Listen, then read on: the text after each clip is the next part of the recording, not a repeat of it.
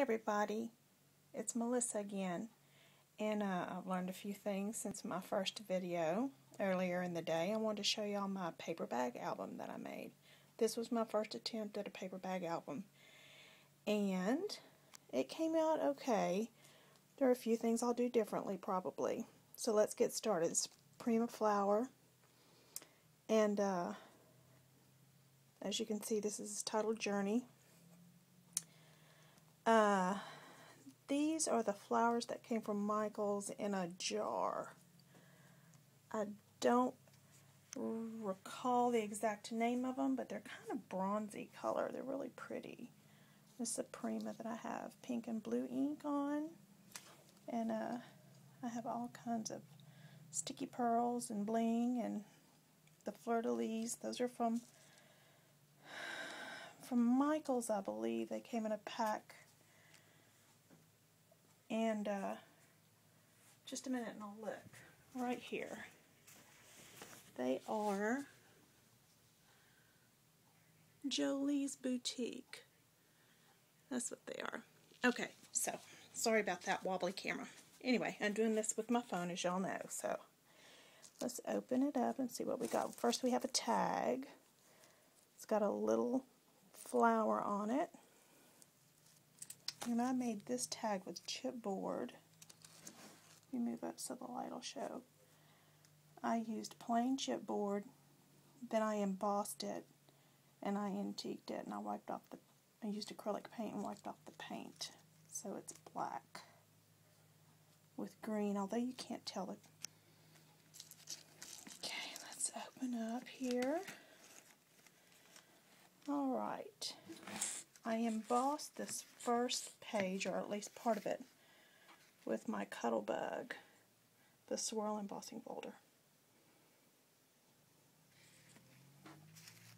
This first tag, I embossed it also, and I used those shimmer pearl things. That's the first time I ever used those.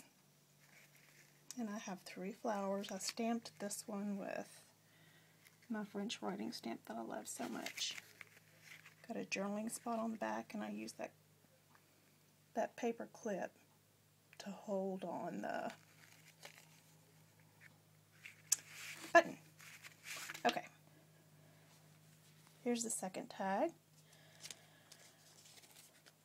I used a combination of flowers with a bling in the middle and a journaling spot. Use some accent essentials on the paper.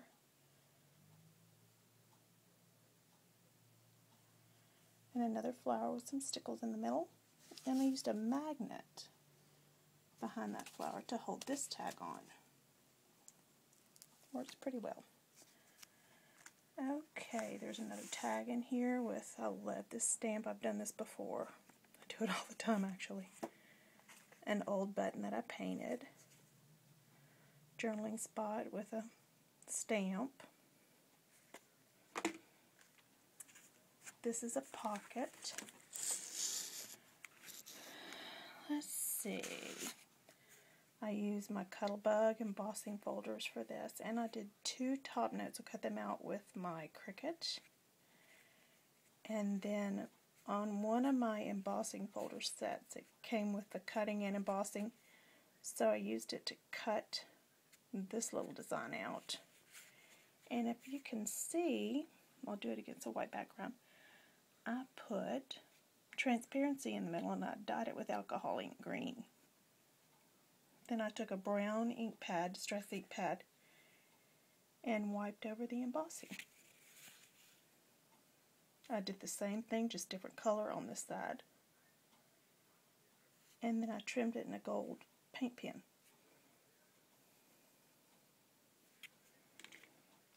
And this is the pocket page it came out of. This is the next page. I used a transparency to make a frame. I cut this out with my Paperbag, and I stamped the transparency with black StazOn ink.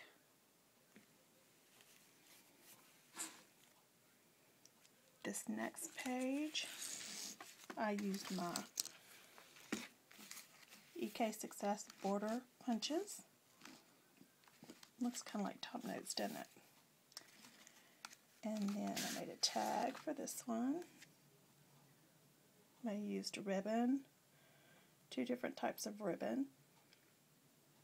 I used a combination of stamps, cardstock. This is the other side. Big background stamp. Love this green. Okay, here's the next tag. I used a circle punch to make it look like a ticket. Prima flower with a button in the middle. And on this side, it's the same stamp that I used for the back of this one, just different color. This one's embossed with copper. Some bling to hold the flowers on, and then another one of those paper clips. Okay, I'm going to stop and start new.